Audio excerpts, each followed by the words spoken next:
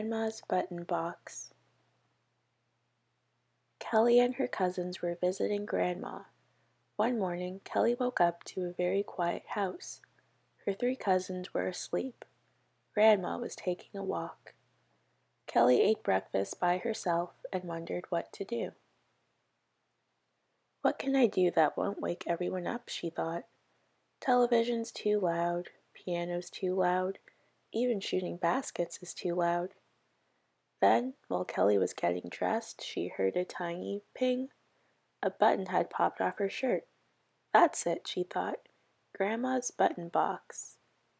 Grandma had the coolest buttons. Even the plain ones seemed special because Grandma told stories about them. There were pearl buttons from Grandma's wedding dress and train buttons from Kelly's baby sweater. There was a soft furry button and a fancy gold one with big jewels on it. Kelly hadn't played with the button box all summer. It's the perfect quiet thing to do, she thought. The button box was on a high shelf next to Grandma's sewing table. Kelly had to stand on a stool to reach it. She reached up as high as she could. Grandma's button box wobbled. The top snapped open. Buttons flew everywhere. Crash! The box hit the floor. Timmy and Brendan came running down the hall. "What happened?" asked Brendan. Then he saw the buttons. "Uh-oh," he said. "You're in trouble now," said Timmy. "You guys have to help me," said Kelly. "I'll never find all of the buttons by myself." "Sure," said Brendan. "If you take me bowling," said Timmy. "Deal," said Kelly. Everyone started searching. "Look, here's one in the flower pot," said Brendan. "Here's one in Grandma's slippers," shouted Timmy. Kelly crawled into the closet. "There's a bunch of them in here," she yelled. "Wow," said Timmy. "I found 6 under the rug."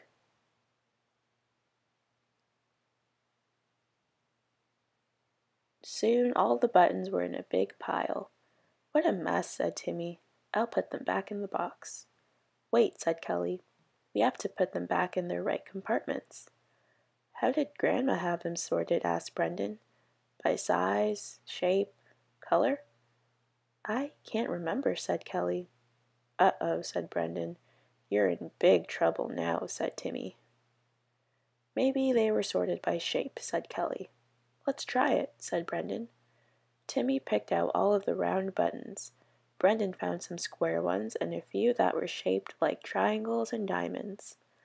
Kelly started to pick out everything else. She found star shapes, ducks, boats, and cowboy boots. There was an umbrella, 2 apples, an elephant, and a pineapple. "How do I sort these?" she asked. "You've got me," said Brendan. "How about sorting them by size?" said Kelly. "You mean we have to do it again?" said Timmy.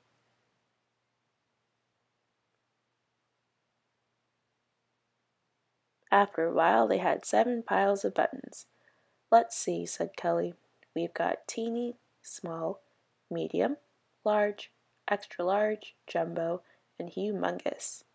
Kelly sighed. "This isn't right either. There are 12 compartments," said Brendan, "and only 7 sizes." "I give up," yelled Timmy. "What's all the shouting about?" asked Sarah, Kelly's oldest cousin. "Kelly spilled Grandma's buttons and now they're all mixed up," Timmy said. "We tried sorting them by shape," said Kelly, "but that didn't work," said Timmy. "We tried sorting them by size," said Brendan, "and that didn't work either," said Timmy. Sarah looked at the buttons. "There must be another way," she said. "What about sorting them by color?" said Kelly. "Exactly," Sarah said. Sarah and Kelly picked out the buttons that were white, pink, purple, yellow, orange, and brown. Brendan and Timmy picked out the buttons that were red, blue, green, silver, gold, and black. "We've got 12 colors," said Kelly.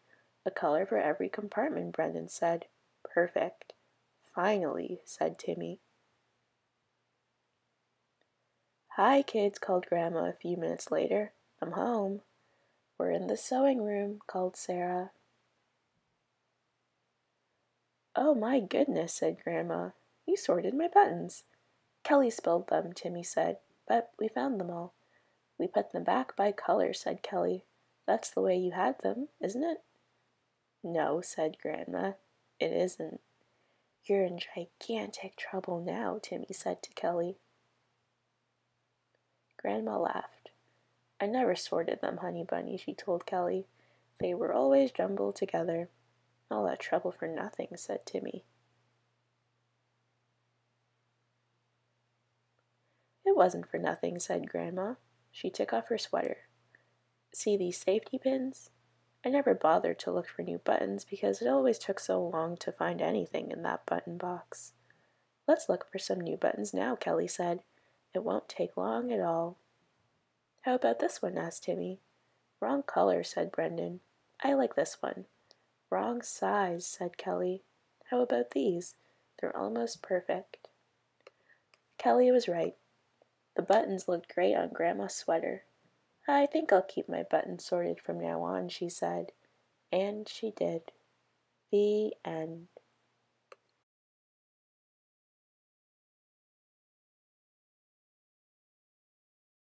The Button Box. My grandma has a special box.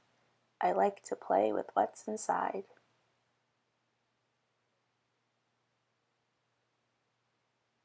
I swirl the buttons round and round, and then I pick the ones I like.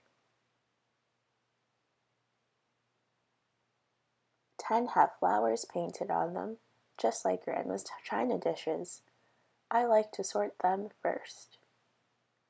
Next I look for sparkly buttons. I pretend they're jewels that once belonged to kings and queens and movie stars.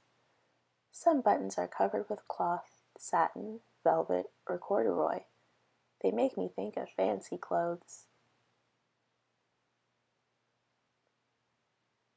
There are metal buttons from overalls and jeans, leather ones from cowboy shirts and sweaters. This looks like one from Grandpa's winter coat. Grandma says these small ones come from shoes worn long ago. Next I sort the shiny buttons that come from uniforms. I line them up like marchers in a big parade. The one with the eagle I call Mr. President. I pull out all the pearly ones and make a rainbow pattern. When does little change to big? I can never tell. Some buttons have 4 holes, some 2. Some don't have any sewing holes. They have shanks instead. These make good eyes on puppets and stuffed animals. Sometimes when Grandma sorts with me, we play a special game. We stir the buttons, shut our eyes, and then we each take one. Grandma asks, "Are they alike?" Mine is wooden. So is hers. Both are round and flat, but hers is more thick and mine is more thin. She puts my button on a string. "Whirl it around," she says. The string twists up. I pull the ends. We listen to it hum. Grandma tells me what some buttons used to be. Some were seashells, some were even sand. Big furnaces heat the sand until it melts. When it cools, it's glass. Wooden buttons come from trees. Deer shed their antlers every winter and grow new ones in the spring. I like the buttons made from their old horns. When it's time to put the buttons back, I pretend I'm very rich, counting all my gold. I like to feel the buttons then, the bumpy and the smooth. I like the way they sound, clickety-tappity, falling through my fingers, one by one, into the box. Then Grandma puts the box away where it will wait until next time. I wonder who first figured buttons out. The end.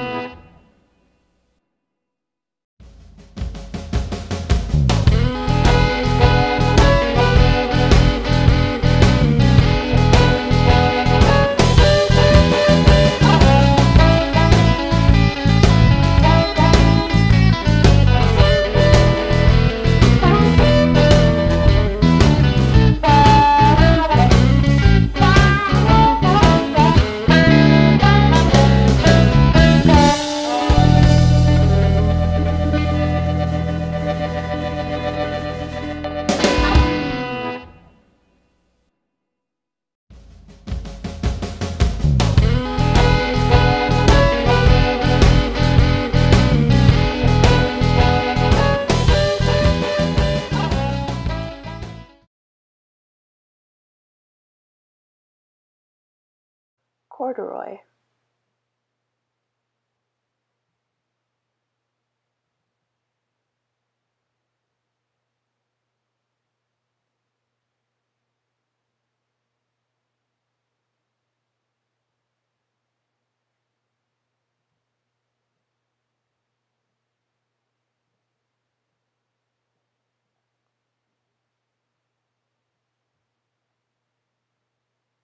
Corduroy is a bear who once lived in the toy department of a big store.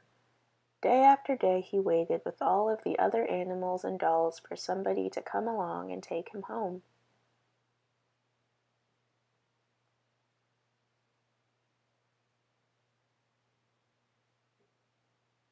The store was always filled with shoppers buying all sorts of things, but no one ever seemed to want a small bear in green overalls.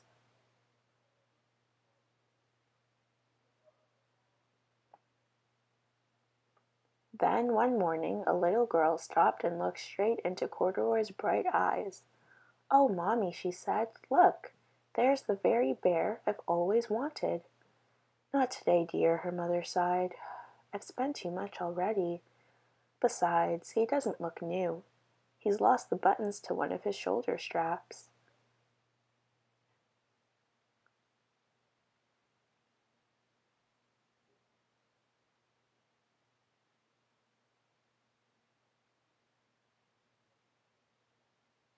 Corduroy watched them sadly as they walked away.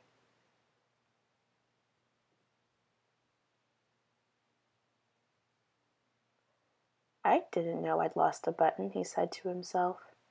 "Tonight I'll go and see if I can find it." Late that evening, when all the shoppers had gone and the doors were shut and locked, Corduroy climbed carefully down from his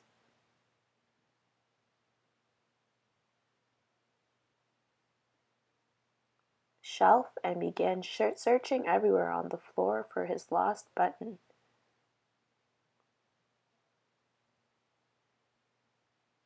Suddenly he felt the floor moving under him. Quite by accident he had stepped onto an escalator, and up he went.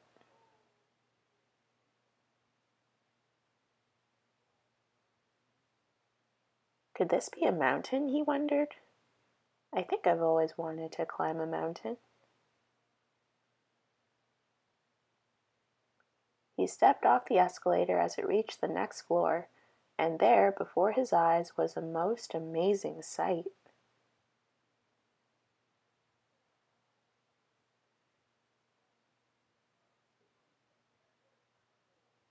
Tables and chairs and lamps and sofas, and rows of beds. "This must be a palace," Corduroy gasped. "I guess I've always wanted to live in a palace."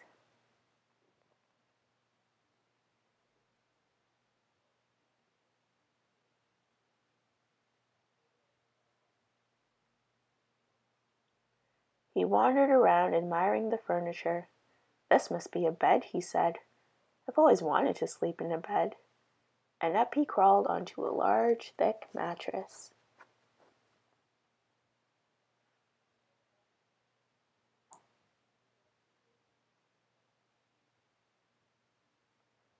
All at once he saw something small and round. "Why, here's my button," he cried, and he tried to pick it up. But, like all the other buttons on the mattress, it was tied down tight.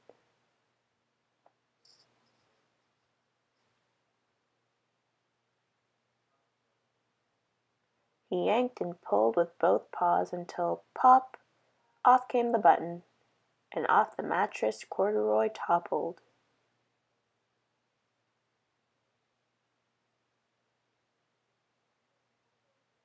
Bang! Into a tall floor lamp. Over it fell with a crash. Corduroy didn't know it, but there was someone else awake in the store. The night watchman was going his rounds on the floor above. When he heard the crash, he came dashing down the escalator.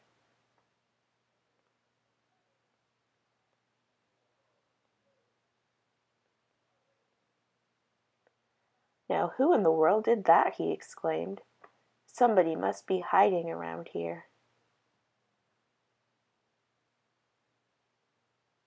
He flashed his light under and over sofas and beds until he came to the biggest bed of all, and there he saw two fuzzy brown ears sticking up from under the cover.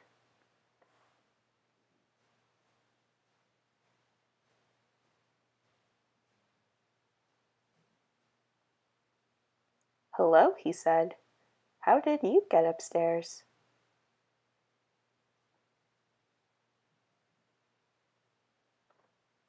The watchman tucked Corduroy under his arm and carried him down the escalator.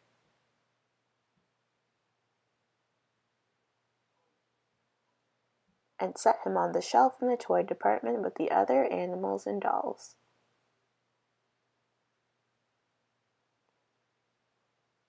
Corduroy was just waking up when the first customers came into the store in the morning, and there, looking at him with a wide, warm smile, was the same little girl he'd seen only the day before.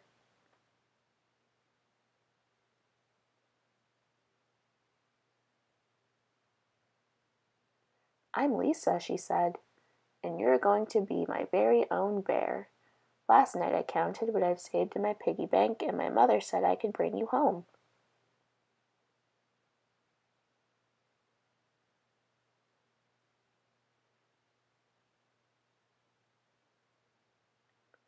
"Shall I put him in a box for you?" the saleslady asked. "Oh, no thank you," Lisa answered, and she carried Corduroy home in her arms.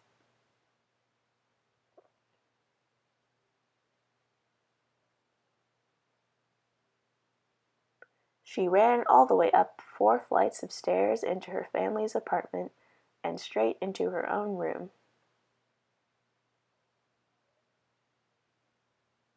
Corduroy blinked. There was a chair and a chest of drawers, and alongside a girl-sized bed stood a little bed just the right size for him. The room was small, nothing like that enormous palace in the department store. "This must be home," he said. "I know I've always wanted a home."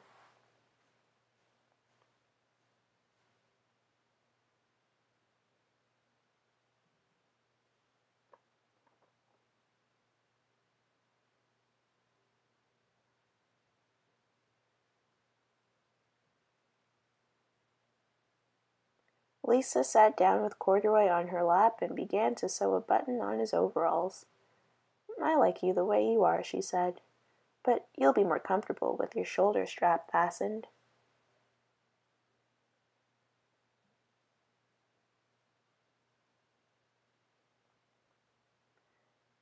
"You must be a friend," said Corduroy.